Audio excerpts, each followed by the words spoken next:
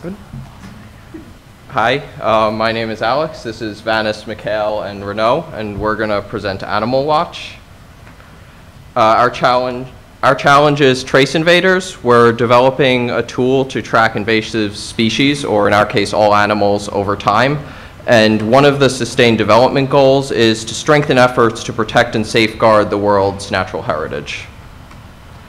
So to support this, we built the Animal Watch app. You can join Animal Watch and report animal sightings. You can see sightings from other Animal Watch members near you. You can click on the sighting. It'll show you what animal was there, what time it was reported, and some more information about the animal. When a new sighting is reported, it'll text you to let you know there's something in the area you may be interested in. We built it as a web app optimized for mobile use. We have Twilio for notifications and Heroku and Amazon hosting. For user engagement, we decided we're going to target children and families, getting these kids interested in animals and the environment around them and allowing them to form a connection with their environment.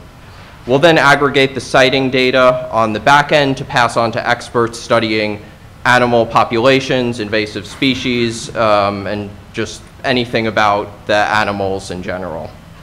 And I'm going to hand it over to Mikhail to demo now.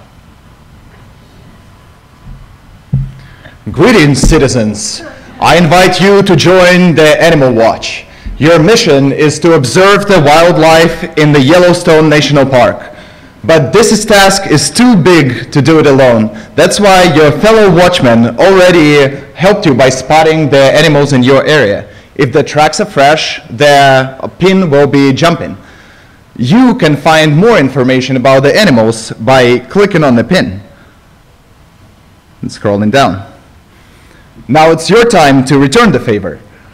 So just go out there and explore. If you see an animal, click on the new sighting button, then adjust the location of the animal that you see, then check which animal you spotted, select the animal, and by the way, if the animal is dangerous, don't come too close to it. We know you're brave watchmen, but nevertheless. Then take a picture. You guys are not bison, but close enough. And submit. Aha! So now your fellow watchmen in the area will get a text message to see that the animal has been added. But don't think for a second that this is just for your entertainment. We will be collecting the data and sharing it with the researchers across the globe to see the migratory patterns for the animals, and then they will analyze it and study it in the future. So let's see that the new spot was added. We were adding the bison, and he's right there, 1543. The app is live, and you guys can go to animalwatchherokuapp.com to check it out.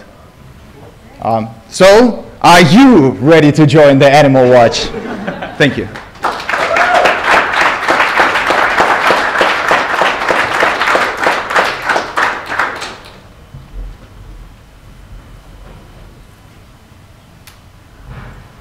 We're stunned. They're so good. So you're ready. Yeah. That was great. Can you talk a little bit about the team and what roles you played on the project? Sure. Sure. The web service is built in Go. The database we use is Postgres, so I built most of that. And the web app itself, it's kind of like divided among all of us. It's built in React, and I can let the rest speak for them. So I'm basically in charge of the capturing of the animal because I did the camera capturing part. I did some of the front-end work and the goofy pictures and whatnot. And the great presentation. I designed the database and helped Mikhail with the front end. So I'm like the world's worst Boy Scout in that I would see a bison and think it was like a cow, right? And that's an extreme example, but point being, I think it'd be cool if you guys were able to implement AR, maybe using some of the available tools that were here, and kind of intelligently recognize, instead of asking the user to know what they're looking at, let the database know what they're looking at. Yeah, we were thinking of using Clarify to kind of like identify a picture, an animal in the picture, and kind of let the user guess whether, hey, is this a bison? Or make a guess, and we'll tell you if it's correct or not.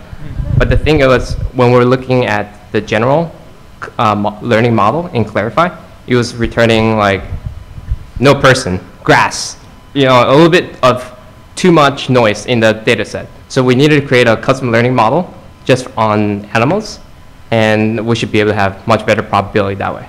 But we just didn't get there.